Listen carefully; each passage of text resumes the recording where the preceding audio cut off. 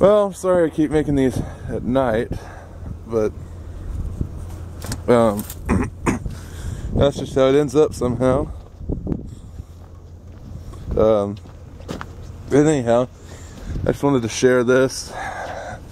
I didn't need this at all, but the price was right, and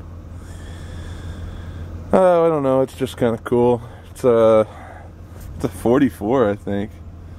44 John Deere H. And I'm not much on John Deere. I've got a couple of them, but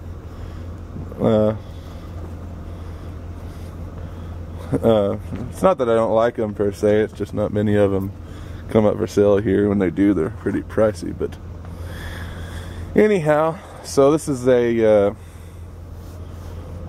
I think a 44H.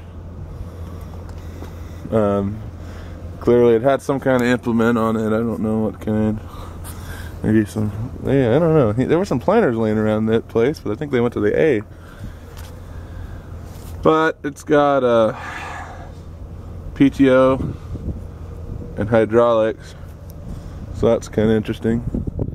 Seems like a lot of them don't have hydraulics, but I don't know. I mean, I'm not the John Deere guy. It does. There's the hydraulic deal there, and pretty well. I've got all the controls freed up. The hydraulic one, and the throttle moves good. The clutch, PTO levers stick in, and it's stuck in gear. So I don't know. That may end up being something a little more involved than they would enjoy. It is what it is. I don't know. It's probably just been sitting in that gear so long, it's probably just going to be worked around a little bit, get it freed up. But I'm trying to think what's the good things is the motor was stuck, but not bad. I already got it loose. It's turning over, so that's a positive. And the bad things are, well, the radiator's covered up, although it's not amazing looking. It'll probably clean up. Had to put a new neck on it. It's pretty rusty in there. I don't know. That's to be determined.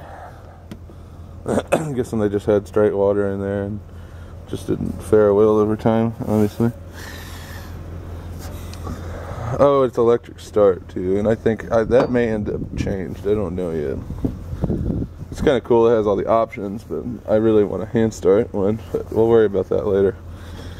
So the bad are the tank is open and full of water, but then again that means it's still holding liquid, so maybe it can be cleaned out and lined or something, and it'll be alright. We'll find out. I'm guessing it was a dual fuel. That's both of those. I don't know. I don't know that much about John Deere.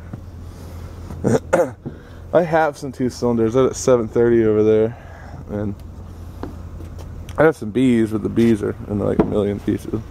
I didn't take them apart. It's just I got them. But I don't know. I've always wanted kind of an unstyled or a H, just something different, kind of cool to play with. 'Cause I use a lot of my farmhouse for stuff, and John Deere.